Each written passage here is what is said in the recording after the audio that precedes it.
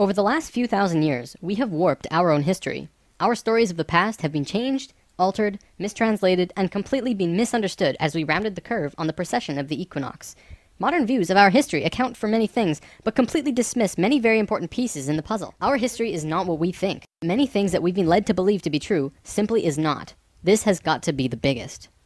The field of archaeology recently saw some monumental discoveries that are rocking the foundation of what we think we know about ourselves. Many ancient cities such as Babylon, Erech, and Akkad that were written about in the Bible and other ancient texts were always thought to be myths because no one could prove they existed.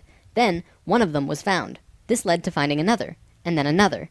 Inside one of these cities, archaeologists found thousands of cylindrical clay tablets hidden deep within the earth under this ancient city.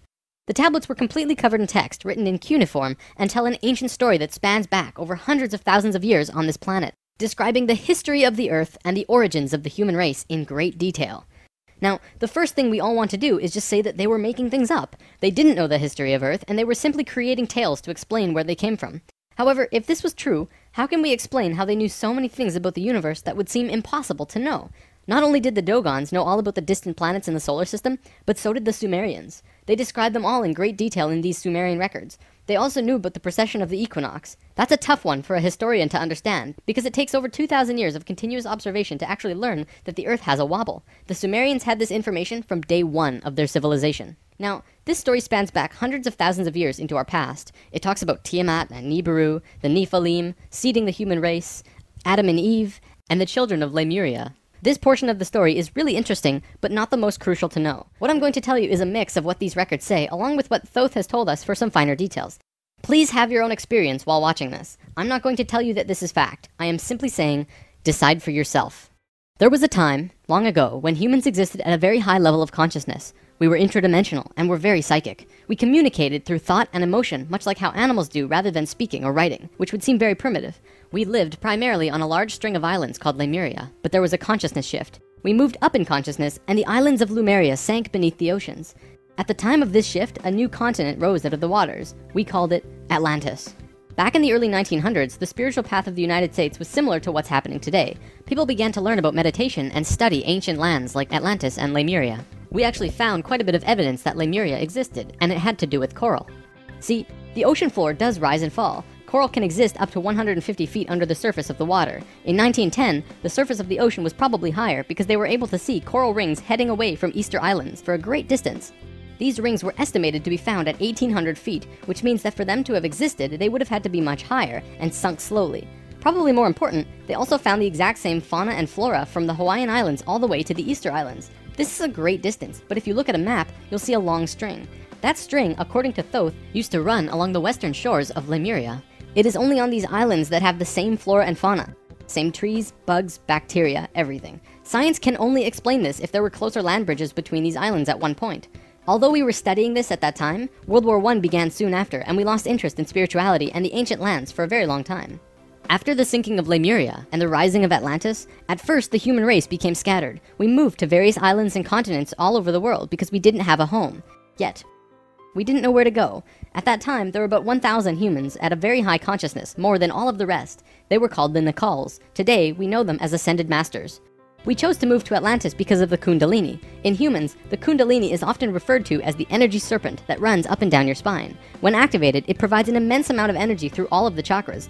The Earth itself also has a Kundalini because the Earth is alive, like an organism, running from the center of the planet to a specific place on the surface. Wherever the Kundalini resides, the people there become the spiritual leaders of the world. The Earth chose Atlantis to be the new energetic center of the planet. After Atlantis, the Kundalini moved to the mountains of Tibet, which is why the Buddhists were the leaders in pure spirituality for the last 1,000 years. It was a very pure place. It moved again within the last 10 years, but that's a story for another time. If you want to read more, check out the book The Serpent of Light by Drunvalo Melchizedek.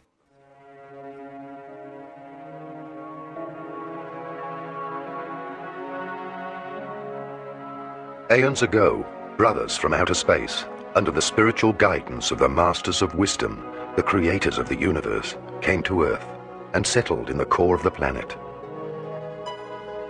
Their task was to prepare the surface of the planet for the development of higher forms of biological life, and for the reincarnation of souls destroyed in the atomic explosion which had shattered the planet Melona, Lucifer, located between Jupiter and Mars. These higher supralight bodies, completed humans, knew the divine hierarchy's mysteries of creation. They were aware of the planet's inner logos, whose consciousness gave birth to unique soul groups, each able to incarnate at different times.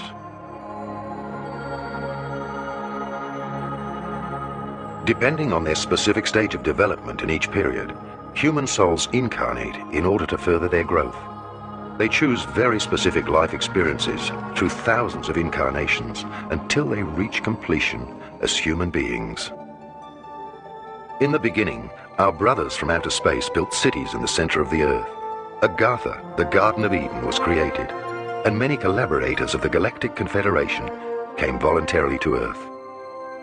All colors and races of humanoids contributed their genetic material, as well as their plant and animal species, to this biological genesis. In the creation plan of the Cosmic Father, the Earth was considered a suitable living space planetarium, which would produce a universal humanoid able to overcome all polarities and a diversity of climatic zones. Until that point in time, there had been a great diversity of non-humanoid species taking part in the development of souls.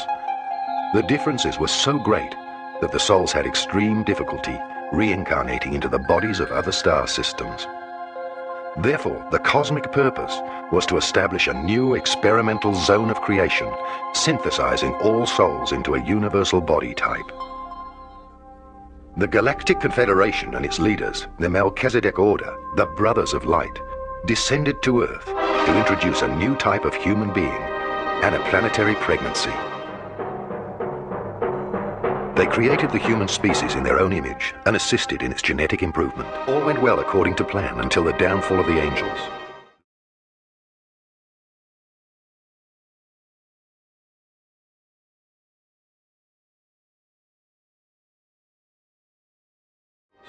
The reincarnating animal-like humans were improved through direct genetic intervention, and in a short time span developed suitable bodies. The bodies of these creations became perfect in such a short time that souls from Bellona, Lucifer, Venus and Mars, who in past times had already gone through cycles of incarnation and creation, were now able to reincarnate on Earth in order to attain completion. From that time on, two types of humans inhabited the planetarium Earth. The true immortal and physically etheric beings in the center of the Earth, who watched over creation and its evolution, and the mortal creations who purified themselves through reincarnation and developed towards human beings. In accordance with the plan, human beings brought forward civilizations which rose and fell. Different soul groups gathered their experiences in these civilizations. However, the guardians of evolution, also called angels, seemingly took the power into their own hands. They saw how beautiful their creations had become. Some of these extraterrestrials from outer space were tempted by the earthly kings who were always offering them gifts, including beautiful women and even their own daughters. Some of the emissaries of the Confederation gave in to temptation. The beings from outer space physically procreated children with the reincarnated beings. This was the only action forbidden by the Elohim. From then on, they had to give up their status of impartiality and immortality. They were banished from the inside of the Earth, from Agartha, the Garden of Eden. From then on, they had lost their eternal youth and their androgyny. The inner closed cosmos of a complete human being, through the union of the soul and the body's personality, suffered a separation. They were thus condemned to a fall and a return to the process of human evolution.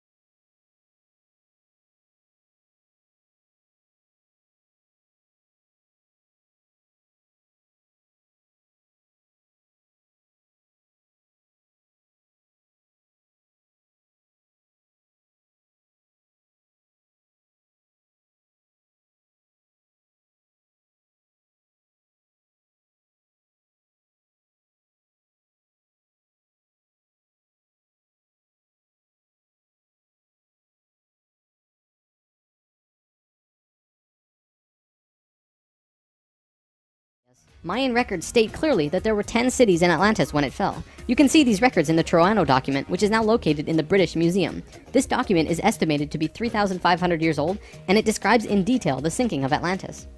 To fill these two empty vortexes, according to Thoth, two extraterrestrial races stepped in. Not one, but two completely different races. The first race were the Hebrews. Thoth says that they came from off-planet, but we don't know where exactly. Now, if this is true, this would explain quite a few things about the Hebrew people in general. They seem to have many sacred geometries hidden within their culture. It also puts perspective on the story of Exodus. Or could it be that Moses was visited by an ascended master of the Hebrews who guided him to free their people? Given what we know about dimensions and consciousness, it definitely puts a fresh perspective on old stories that didn't make much sense. We could talk about this more, but let's continue for now.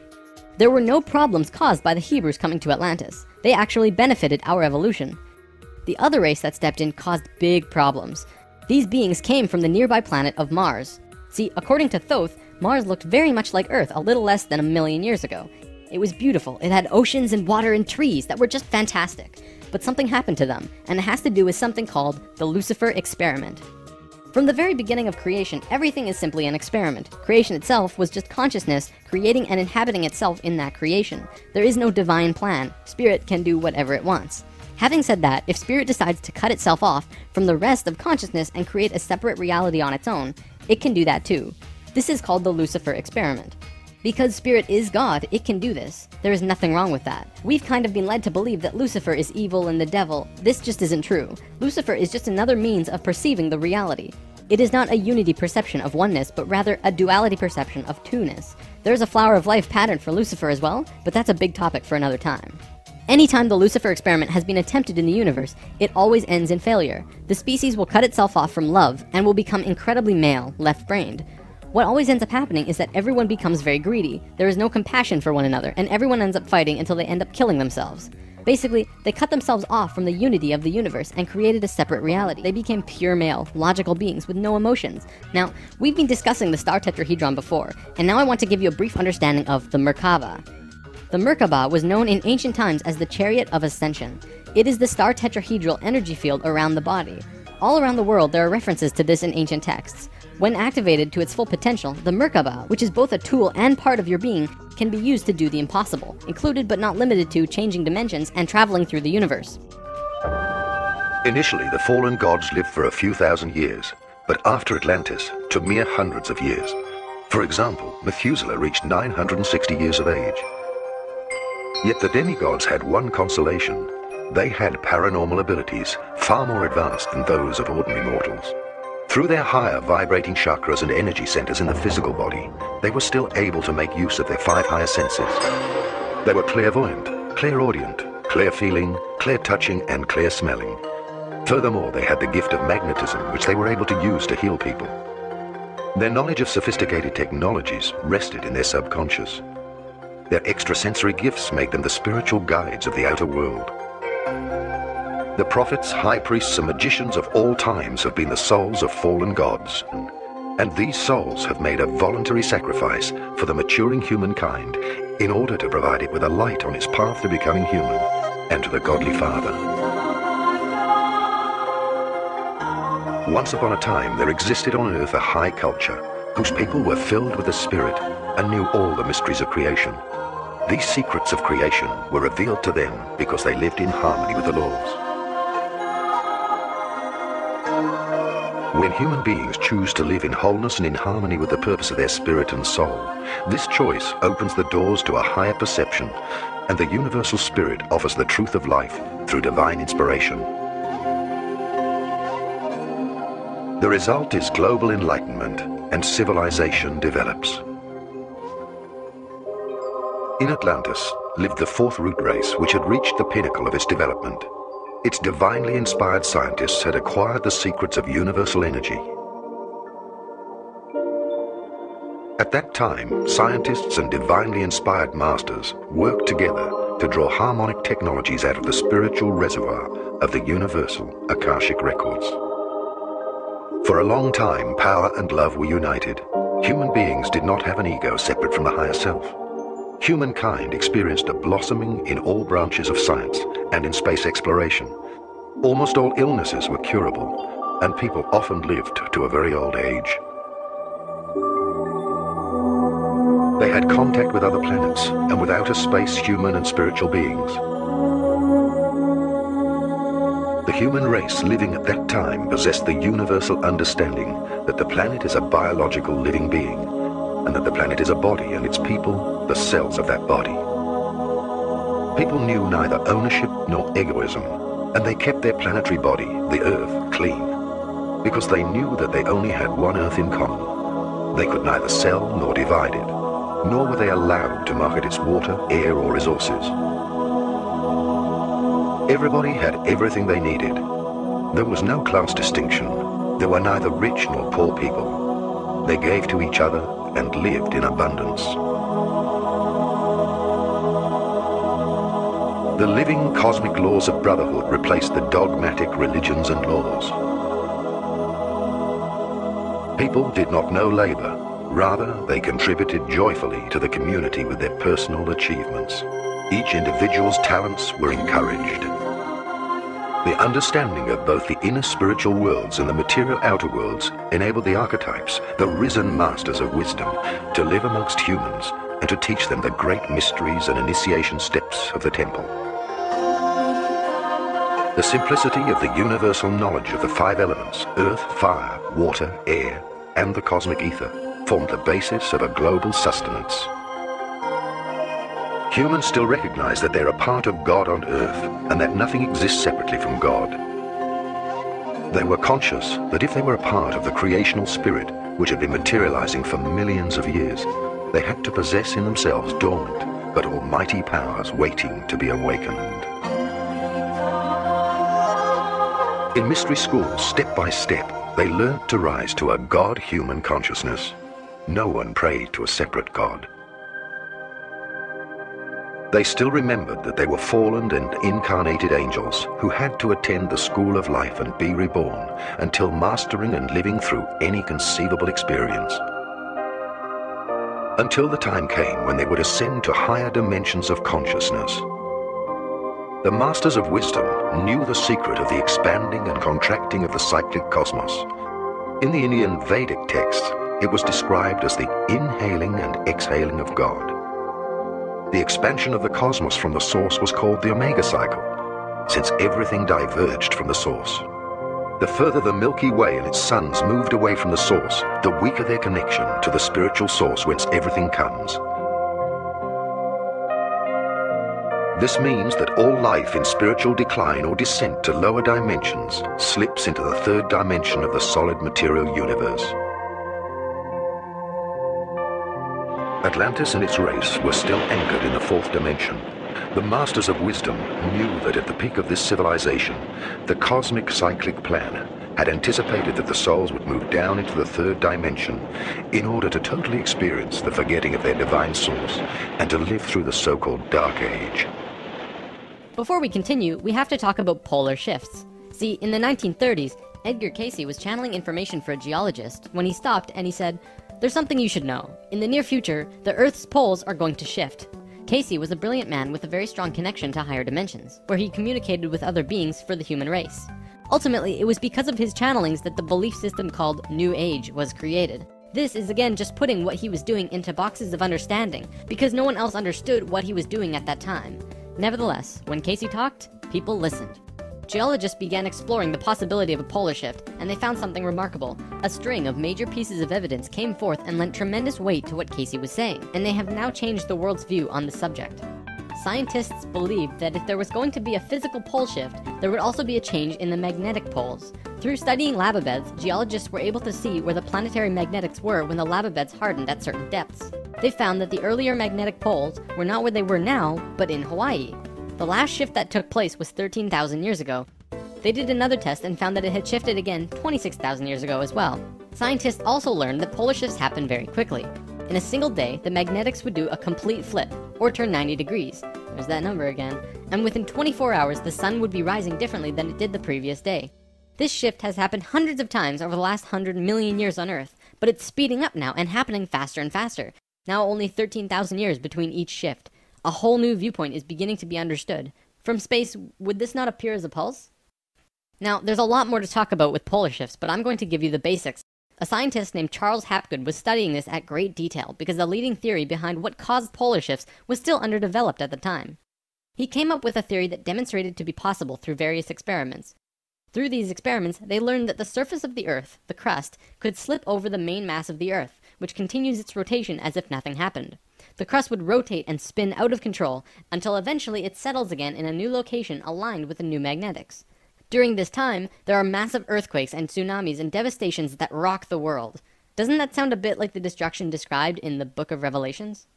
Now, I don't want to freak anyone out. Besides Edgar Cayce's account, many other ancient prophecies, including Nostradamus and Mayan prophecies, have talked about polar shifts in one way or another. And modern science is becoming increasingly aware that there is going to be a polar shift in our near future, which is lining up with our consciousness shift, though they don't take that aspect into account. It's funny actually, a while back, NOVA did 2 reports on polar shifts, and both times NASA shut them down. Then recently, NOVA released a new video called Earth's Magnetic Storm. That video shows all of the evidence for pole shifts without actually using the words pole shift.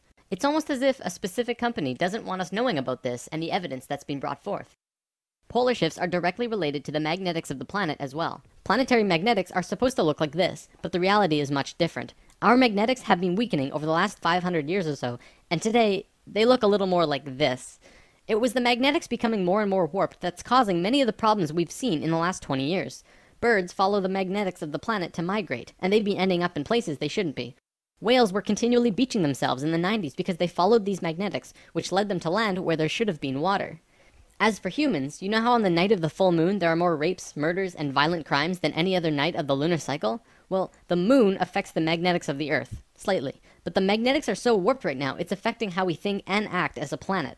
Our collapse of social structure is related to the geomagnetics of the Earth. Or perhaps it's the other way around. There's one other thing that we need to discuss about polar shifts.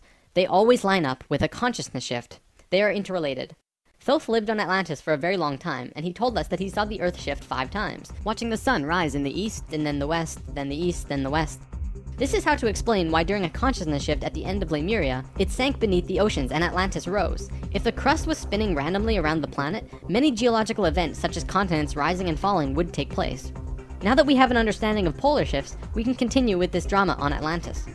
26,000 years ago, we were exactly where we were today on the precession of the equinox. We had gone through our falling asleep phase, and we were about to begin waking up. It was at this point that there was a small consciousness shift. We actually went down in consciousness, not up. Now, in both the Bible and the Sumerian records, the accounts of Adam, Eve, and all of their children were recorded to have exceptionally long lifespans, like 900 years or so. So 200 years for us back then is like 20 years for us today. Things kind of settled for a while, and then between 13,000 and 16,000 years ago, a comet approached the Earth. Because we were living at a high consciousness across all dimensions, the Atlanteans became aware of it before it hit. A great conflict occurred in Atlantis. The Nacals had learned of the comet's true nature, and the Atlanteans protested. They said that the comet was in divine order. They had to allow it to take place naturally. Let it hit the Earth. That's what's supposed to happen.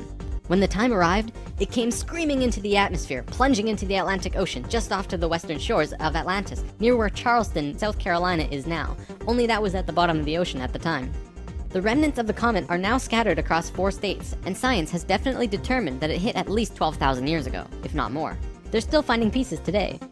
Although the main portion struck near Charleston, a few fragments actually hit the main body of Atlantis, killing a huge portion of their population. They were pissed. They said, "It's all over, we're divorcing you, and we're gonna do whatever we want. You can do what you want, but we will never listen to you again." We know this whole bit. We've seen it in divorced families throughout the world. And the children? Well, look at our modern world today. We are the children. The experiment began to rip open the dimensional levels. Not the higher ones, but the lower ones. To give an analogy, if you took a knife and slit open your stomach, the stomach acids would seep into other parts of the body that it's not supposed to be in. That's like ripping open the dimensions. The environmental disaster we are experiencing today is nothing in comparison, though today's disasters are a direct result of these events. Because of this tear in the dimensional levels, a huge number of lower dimensional spirits and beings were thrown out of their comfort zone and into these higher levels. They were forced into a world that they did not know or understand. To survive, they needed bodies and began automatically entering into the bodies of people. For every human body, there were hundreds of lower dimensional spirits inhabiting them. These beings were earthlings like us, but very different, not coming from this dimension. It was a catastrophe, probably the biggest the Earth has ever seen. The reason the Nicals were special wasn't just because of their incredibly high consciousness, making them like guides of Atlantis. They also had achieved what today we call immortality. Let's just say they figured out a way to keep their body healthy and young for as long as they chose, and could choose to pass on whenever they desired it. When reincarnating, they do not suffer the great memory loss that we do when we incarnate. They did it through their expanded consciousness and tantric interdimensional sex meditations. This is how Thoth was a priest king of Atlantis for thousands of years. The Merkaba is formed out of 3 star tetrahedrons overlaid on top of each other. 2 of them are counter-rotating and the third is stationary. When the Merkaba is formed with the unity consciousness, it is formed internally with love. When it is formed externally through the Lucifer experiment, it does not have that love and can become unstable very quickly. The attempt at controlling the world took place on one of the small islands in the west of Atlantis. This place today is known as the Bermuda Triangle. It's a triangle because the top of the stationary tetrahedron of the Merkaba is actually sticking out of the water there, which causes a huge electromagnetic imbalance in that area. Many planes and boats have reported to have gone missing there. They just vanished without a trace. The imbalance is multidimensional, and in many cases, these ships and planes have been sucked into different dimensions, never to be seen again. That Merkaba is still there on the seafloor today, but from what I know, it's going to be corrected soon.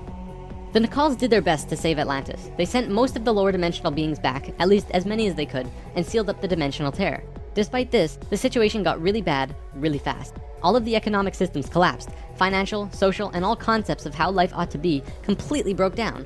Everyone on Atlantis began getting sick with weird diseases, and the entire continent went into a state of survival. Life was no longer about living. It became about surviving until tomorrow. It was a literal hell on earth. The Nicals had no idea what to do. They were children compared to the events that had been thrust upon them. So they prayed. They prayed to the highest levels of conscious life in the universe, asking for help from anyone who could hear them. The problem was reviewed on many high levels of life, who I am drawing as the Justice League because the 11th and 12th dimensions are completely incomprehensible to us in our current state. What they told us was this: we were going to fall. We were going to hit rock bottom, level 1, the lowest place we possibly could be in the universe and still survive. Also, we were changing polarity. We were no longer a female species, so we were starting from square one as a male species. And finally, and this was the shocker, we would only have 13,000 years to return to Christ consciousness. Normally, it takes hundreds of thousands of years for a species to get to Christ consciousness. We had to do it in a fraction of the time. If we didn't, we would not survive. Thoth, who was the priest king of Atlantis at the time, learned that they would have to perform this experiment on themselves. They received instructions from the highest levels of life and they went on their way. Thoth proceeded with a being named Ra and began the experiment. To understand what they did, we have to talk about consciousness grids. A planetary grid is an etheric crystalline structure that envelops the planet and holds the consciousness of any one species of life. This grid does have an electromagnetic component associated with the 3rd dimension, but it also has a component for every dimension as well. These grids are geometric, of course, and science will eventually discover that there is a grid for every species in the world. Each of these grids have their own geometry and are unique. There's not another one like it, just as the species itself are unique. These grids give off light as well, and from space they can be seen as the source of the bluish glow around the Earth. What Thoth had to do was create a synthetic Christ consciousness grid, allowing humans to ascend to Christ consciousness in a very short time. But first, let's talk about the science behind the grid. Perhaps you've heard of the 100th monkey experiment. Over a span of 30 years, scientists were researching a species of monkey called Macaca fuscata on an island in Japan. They were providing the monkeys with sweet potatoes by dropping them in the sand. The monkeys liked sweet potatoes, but they didn't like the sand and dirt so much. A few monkey children figured out that they could wash their sweet potatoes, and some of them taught the technique to their parents. Only a few of the adult monkeys did this though. This went on for some time until one day the monkeys who actually knew the technique hit critical mass. And bingo! The technique started spreading faster than it did before. Monkeys started learning it really easily across all of the Japanese islands nearby as well as on the mainland. They knew that there had to be something that wasn't yet understood about how a species is connected to itself. So what did we do? We tried it on humans. A research team made a picture out of human faces. About 100 faces hidden within a single picture, but at first glance, you could only see about 6 or 7. They did several surveys with a few hundred people in Australia and said, alright, find the faces. Most people could only pick out 6, 7, 8, 9 or so, not many more. After that, the research team went to Britain and aired the picture on a closed cable BBC special that was shown only in England. They showed where all of the faces were, every last one. Half of the research team, which stayed in Australia, did the experiment again with new subjects. And lo and behold, people were just naturally able to see more faces. After this experiment, they knew that something definitely connects us all, and the field of noetics is learning more about it daily. It's mass consciousness. I showed you the 3 levels of consciousness. Each of these levels have their own consciousness grids around the planet, and our 2nd level grid is based on squares and triangles. Many governments of the world, especially the Russian and US governments, were studying our grids back in the 60s and probably earlier. When mapping out the grid on the planet, you find little military bases on many of the nodal points of the grid. There are tons of these bases way out in the middle of nowhere, like on little islands like Guam. This couldn't be a coincidence that these government powers placed their bases right where the little spirals came out of the grid. They were trying to take control of the grid, because if you control consciousness, you control what we think and feel. Of course, there was another organization that had its hand in both of these governments, and still do. Thoth, Ra were to create a global complex that was able to build a synthetic Christ consciousness grid over a 13,000 year time period. This grid is visible through astral projection as well. 13,000 years ago, it began. First thing they did was to fly to a place which is now called the Giza Plateau, but back then it was known as the land of Hem. It was also a rainforest back then as well, not desert like it is today. First, they created a grid around the planet fourth dimensionally, and then began to construct it in the physical third dimension. They went to the male energetic axis of the Earth and constructed a complex which today is called the Solar Cross. These men were sixth-dimensional beings at that time and were living at a very high level of consciousness, so whatever they thought happened instantly. It was that simple. According to Thoth, he built the Great Pyramid, not the Egyptian king Cheops. Thoth says that it was built 200 years prior to the pole shift and built very quickly. These pyramids were aligned precisely with both Fibonacci and golden mean spirals emanating from out of the solar cross.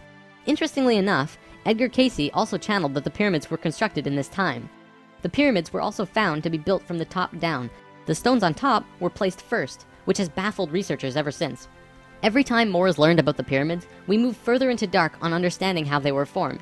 If what Thoth says is true, well, that explains everything. From there, Thoth and friends constructed an entire network of temples and structures along this grid fourth dimensionally, placing them on nodes on the new synthetic Christ consciousness grid they were creating. All of them were made with Fibonacci or golden mean spirals, and all of them were mathematically referred back to the solar cross in Egypt through the Great Pyramid. The creation of all of the sacred sites on the planet were no accident. It was a single consciousness that created them all, from Machu Picchu to Stonehenge to Zaghuan, you name it. There are a few exceptions, but most were created by a single awareness as part of a unity consciousness grid.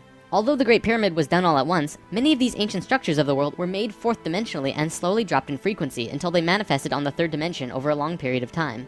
Richard Hoagland's research brings this forward, but he wasn't the first either. They showed how one sacred site is extrapolated from another to another to another. A hot topic of discussion right now are ley lines. These are simply geometric relations between sacred sites. Archaeologists are now finding these huge connections between major spiritual sites in the globe, and now we know why they're connected. These sites had to be built physically so that the Christ consciousness grid could manifest. In a way, think of the physical sites as the wiring of a giant wireless electrical system, and then it needs about 13,000 years of continuous energy flow for it to actually turn on. And just so that you're not left in suspense, yes, the grid was completed. It came to life and is now active, though not really used. Congratulations, Earth! We actually survived. Not only has Thoth told us this in person, but he's also written it down in the Emerald Tablets. These tablets were left in the Great Pyramid thousands of years ago. There are 12 tablets in total, formed from a substance created through alchemical transmutation. They are imperishable, resistant to all elements and corrosion. Their atomic structure is fixed in place, and no change can ever take place. In that respect, they violate the material laws of ionization. These tablets share a great wisdom, and you can read them at over 100 different levels of consciousness, and you will always understand them differently. If you're interested in this stuff, you should definitely consider reading them. As you can probably tell, Thoth plays a pretty large role in what happened. Most of this information comes from him. Thoth also provided most of this information about the flower of life and its geometric relationship to consciousness with us. And this stuff is tied intimately to the geometry of the universe. Considering the quality and quantity of information that he has shared, it makes you really start considering that this next part can be true. The Great Pyramid has a legendary missing capstone. According to the Emerald Tablets, deep under the Great Pyramid there's a room called the Hall of Records. This room was not built by Thoth and long predates the Atlantean civilization. Within the Hall of Records is the capstone of the pyramid, which is 5.5 inches high, solid gold, and completely holographic image of the Great Pyramid. It has all of the little rooms and everything. However, this leaves us with a 24 square foot piece of the Great Pyramid that's missing. If what Thoth says is true, that missing piece actually belongs to a very special airship that exists on Earth. And the way to the airship is through the Sphinx. The Sphinx, according to Thoth, is not 12,000 years old, but dates back over 5.5 million years on Earth. Deep under the Sphinx, about 1 mile down, is a round room with a flat floor and flat ceiling. Inside this room is the oldest synthetic object on Earth. The object is about 2 city blocks in size. It's round like a disc and has a flat bottom and top. It is also only about 3 atoms thick, except for a pattern on the top and bottom which looks like this. This pattern is 5 atoms thick. Thoth says that it's powered by consciousness, thoughts, and feelings, and connects with your own living Merkaba, which means that it becomes an extension of you and your own energy fields. The ship is also intimately connected with the spirit of the Earth and is the protector for the whole planet. Thoth built the pyramid the way he did to fit with the ship. When on top of the Great Pyramid, it creates this image from above. The disc ship has a circumference equal to the perimeter of the Great Pyramid. Whenever that ratio appears, life occurs. This ship can only be used by the purest of souls. See, whenever we approach the point in the precession of the equinox where our poles do these shifts, we become very vulnerable. Things often degenerate, and while things become chaotic, there are often other species who wish to take us over. This has always happened, not just with us, but with all evolving consciousness. Every time a takeover seems imminent, a very pure person will find their way to the ship and raise it into the air. The Earth and Sun will connect with that person and give him or her great power. Then, whatever that person thinks and feels will happen. And think about it. If consciousness is the primary core component of the entire planet, does it not make sense that it would have its own defense mechanism?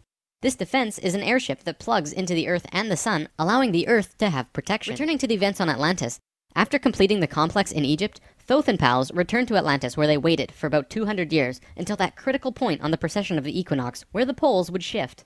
They knew that Atlantis would sink, and they would be ready. Previously on Thoth and Pals!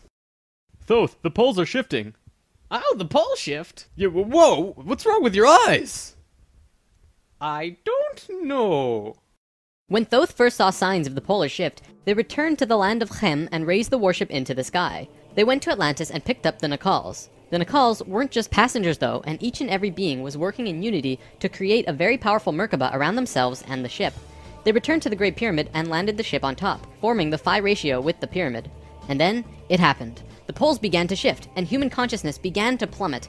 Simultaneously, the electromagnetic and magnetic fields of the Earth collapsed, and all life on the planet went into the Great Void, the 3.5 days of absolute blackness described by many ancient cultures in the world. The Emerald Tablets say that whenever we go through a polar shift, we go through a void space as we change our frequencies for about 3.5 days. This is also in the Troano document, depicted by 3.5 stones painted black. This refers to a time when we go through what science calls the electromagnetic null zone. During the pole shift, a phenomenon takes place where everything just seems to disappear for a certain time. Usually it's between 2 to 4 days, and the last time it was 3.5 days. Here's where it gets interesting. What happens to us does not usually happen to a normal species, because most advanced species will have their Merkabas handy at the time of the shift. We didn't, due to our little crisis, and we got sucked into the void space without protection. This resulted in us losing our memories. Science realizes that all of our memories are connected through cells in our brains as well as fields around our heads. What is not entirely understood by science yet, at least not directly, is the connection our memories have with the planet itself. We've discussed this before. The magnetics of the Earth affect how we think and act. The Merkaba is an electromagnetic field that you create around your body that can serve as protection from void as you're consciously going through it. What happened to us when we didn't have that protection? It was a clean wipe. When we existed on Atlantis, we were living at a very high level of consciousness in a higher dimension. We had extremely advanced and sophisticated bodies and minds, and were capable of practically anything, living in a dimension where molecules were spaced so far apart that consciousness could interact with them without physically moving. It's hard to explain because you can literally shape your environment immediately through your consciousness in these higher frequencies. In that sense, we were creators, knowing and understanding oneness, beings of love. But then we fell. We dropped back down to this place called the third dimension. We also fell in consciousness back to zero. We forgot how to use the pineal gland, and it slowly shrunk to the size it is now, like a raisin, where it's supposed to be eyeball size. When this happened, we forgot how to breathe source energy into our bodies, and our lifespans went kaput. Eventually, we went from 900 years to what it is today. We had not experienced this dense reality that we had before, at least for a very long time. We were kind of like a supercomputer that gets completely wiped. No operating system or anything. We had these advanced physical bodies, but we didn't know how to use them. This is why today we are so physically advanced compared to pretty much all the other animals in this third dimension. For a time, the survivors of the Atlantean fall, and there were a few, were literally hairy barbarians. We even had to rediscover fire.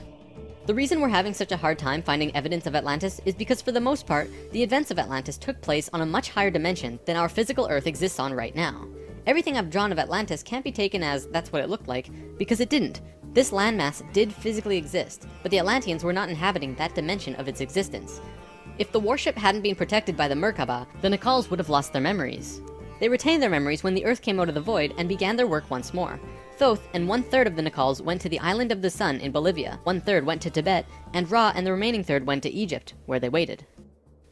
Now, we're going to begin bridging the gaps between this story and our current history. In between the fall of Atlantis and the dawn of our first civilizations, who were the Egyptians and the Sumerians, there was a 6,500 year gap between them. What was happening to us in that time? We have to look at this precession chart again. This is where we fell in consciousness, point C, and this was our falling asleep phase too.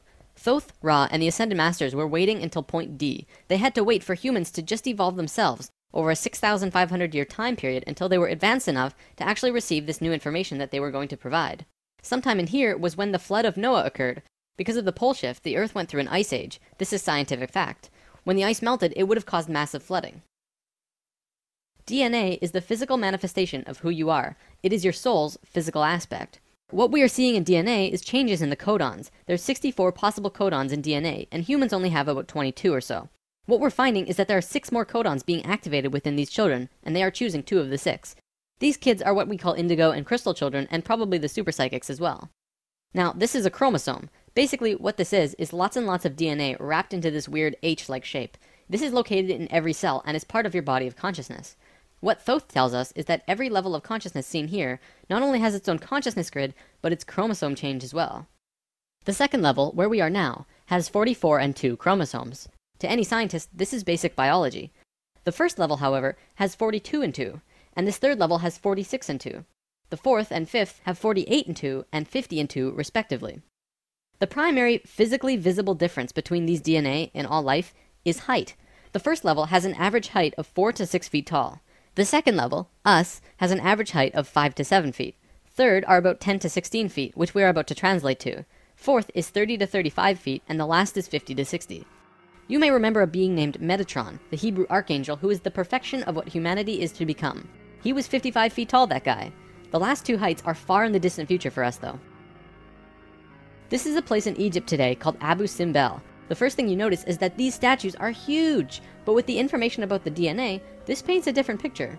These beings would be in the 60-foot range if they were to stand. They were at the 5th level of consciousness. These beings on a different wall are 35 feet tall, 4th level of consciousness. Here are some 3rd levels as well. Archaeologists saw this and thought that it meant that the man was just much more important than the woman, when in actuality, the kings of Egypt had 5 different names, one for every level of consciousness. Some of the kings were even able to translate into different dimensions, and that's how they guided the population with the power of the gods. In Egypt, according to today's top archaeologists and researchers, the Egyptians and Sumerians both began their civilizations emerged out of nowhere with perfect writing abilities that were not improved upon since. When they first emerged, they were extremely sophisticated and clear, and slowly degenerated over generations. No archaeologist can explain how this happened or explain how it could have happened. They placed Egypt and Sumer into a special classification called stair-step evolution. What happened was, one day, Egypt got its language, full and complete. Then the knowledge leveled off. And then it got another massive leap a little while later. Then suddenly, they knew everything about water and moat systems just perfect. Then, a little time later, bam, they're masters of hydraulics. How did Egypt and Sumer do this? Well, this is what Thoth said. When we were evolving on our own for 6,500 years, Ra and the Ascended Masters were waiting in an underground city beneath the Great Pyramid. Thoth's son Tat formed a group called the Tat Brotherhood, which is a secret group that still exists today as protectors and keepers of the sacred temples. Today, they're still connected to the Ascended Masters. So about 6,000 years ago, some members of the Tat Brotherhood would wait until they would meet someone who could understand what they were going to teach them. When they found someone, they would just tune their frequencies to the 3rd dimension and walk up and tell them information flat out. They said, hey, if you do this and this happens. The Egyptians would say, wow, look at that. Then they would go underground, wait another little while, and repeat the process. Over a short period of time, the Egyptian and Sumerian evolution shot up in stair steps. As for the Sumerians, they also received a more detailed story by those who were assisting them. They described to the Sumerians in all of the details they remembered. They said, this is the history of the planet, write it down. The Sumerians knew about the precession of the equinox because they were told it by the Nicals from Atlantis. After this stair-step period, we began to fall asleep further. Things got worse once more. It was our falling sleep stage of precession, and although the Nicals had given us a boost, we were consciously dozing off. On that note, it's time for the story about the city under the pyramid. Keep an open mind about this because there is very little proof for what I'm about to say. For over 40 years, Drunvalo Melchizedek has been studying human consciousness through sacred geometry and spiritual teachers and masters all over the world. In 1996, he was contacted by a source in Egypt who said that something incredible had been discovered. A stone stele came out of the ground between the paws of the Sphinx into the daylight. They removed it and dug into the earth beneath the Sphinx. There they found a room with 3 tunnels leading off of it. One of the tunnels, which went to the Great Pyramid, had another tunnel coming off it, and it was shielded by a wall of light. Bullets could not pass through this field, and people could not even get close to it without feeling like they're going to die. The Egyptian government found a particular person who could turn off this field. They also had brought in Paramount Studios to film it, as they had filmed the opening of King Tut's tomb. They had a good relationship with Egypt. The government wanted several $1,000,000 from Paramount, but at the last minute they asked for an extra $1.5 million under the table. Paramount was outraged and they backed off. Things were silent for about 3 months. Then, Drunvalo heard from a source again who was involved in all this, who said that 3 men shut off the light field and went inside.